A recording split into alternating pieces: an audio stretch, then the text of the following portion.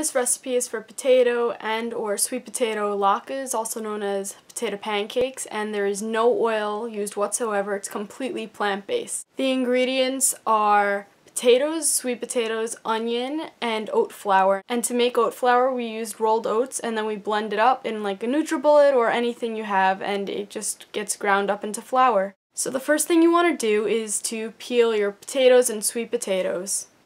After all of the potatoes are peeled, we chop them up.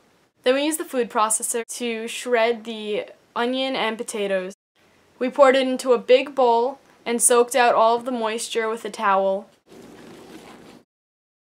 The next step was to take the rolled oats and put it in a blender so it became a flour consistency.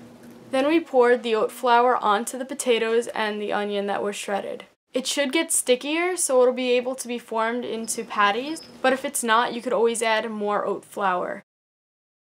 Then you should wet your hands and form it into the patties. Remember to have your oven preset to 425 degrees Fahrenheit. You definitely want to put the potato pancakes onto the parchment paper so it won't stick once it's in the oven.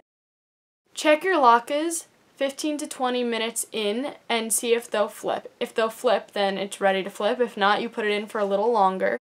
And then you do the same thing once it's completely done. You see if it'll flip. If it flips again, then they're completely done. You made plant-based, oil-free latkes. So enjoy it for the holidays or whenever you want.